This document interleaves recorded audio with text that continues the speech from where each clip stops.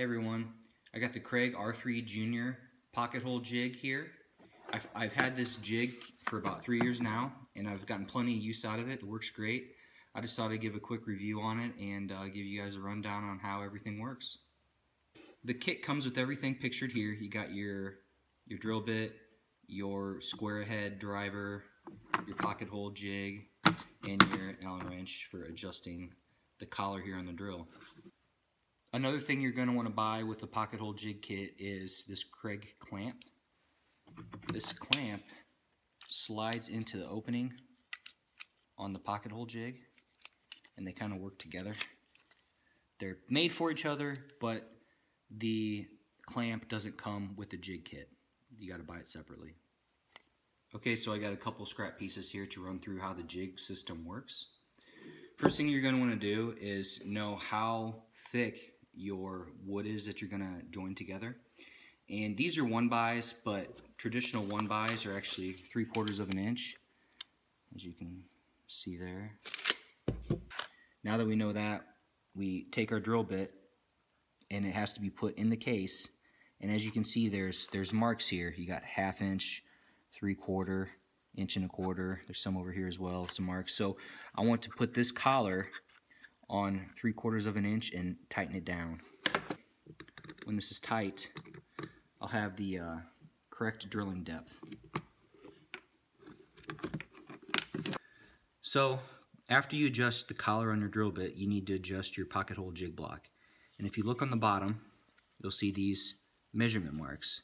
These measurement marks correspond with the thickness of the wood that you're trying to drill. So again, ours is 3/4. So as you can see, I got the arrow right here set to 3/4. But there's all kinds of measurement adjustments on here, depending on how thick your workpiece is. So to adjust this, you just press down right here on the end, and you can move it up and down, get it to where you need set. You got to do it on both sides to make sure that they're even. And then once these are set, you're ready to drill. Okay, now that we got our pocket hole jig set up, we need to clamp the jig to the workpiece. And this can be done like this, independently, and drill. But what I like to do is clamp it to the workbench. It works out a little better, generally. You adjust your clamp like so.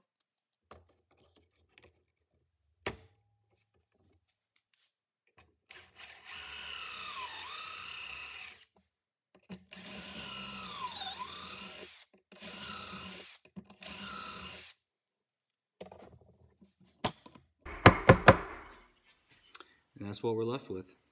Okay, so we're gonna join the boards together like so.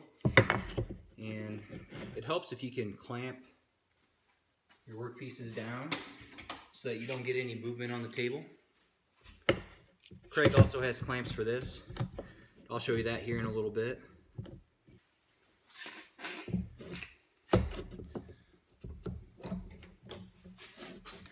Kreg also has a pocket hole screw kit that you can buy, and in this kit it tells you which screws to use for which type of wood.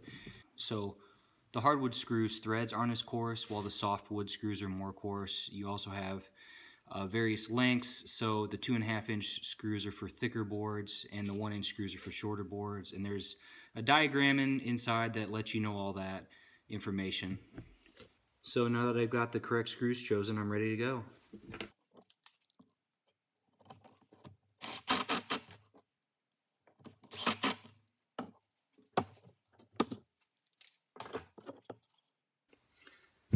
So there you have it, a nice strong joint that can be made even better by adding glue.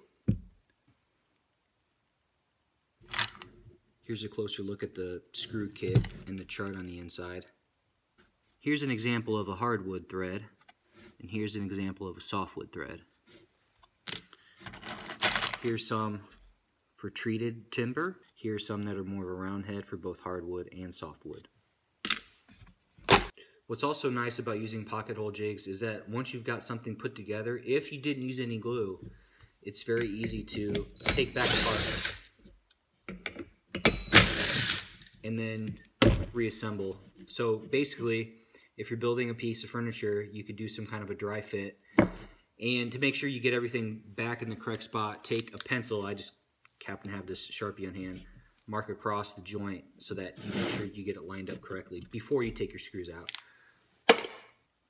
Another clamp that you might want to consider is the Kreg Automaxx clamp, and what that does is it holds everything together very well. You take this end, put it in the pocket hole, and then put your other end on the other side of the piece that you're going to try to attach to. And you just kind of clamp it together like so, and it holds everything together very tightly. All in all, this pocket hole jig set is excellent for the money. This clamp won't come with the pocket hole jig, so you do have to ante up and buy that, as well as the other clamp that I showed you. And if you wanted to, you could build a whole set of kitchen cabinets with this. It has been done. There is a video by Kreg on YouTube where somebody built their whole set of kitchen cabinets. In my opinion, this is probably the best pocket hole jig for the money on the market. There's one by Kreg that's smaller than this, and then there's a few that are bigger. But for me, for as much as I use this, this is just right. It's portable, which I like.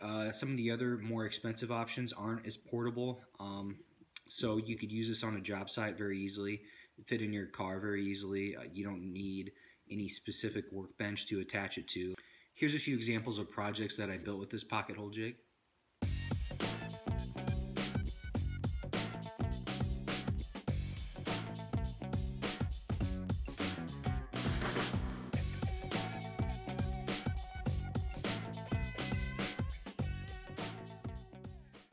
So as you can see, it's pretty versatile. You can do a lot with it. There will be a link to all the featured products in this video in the video description if you're interested.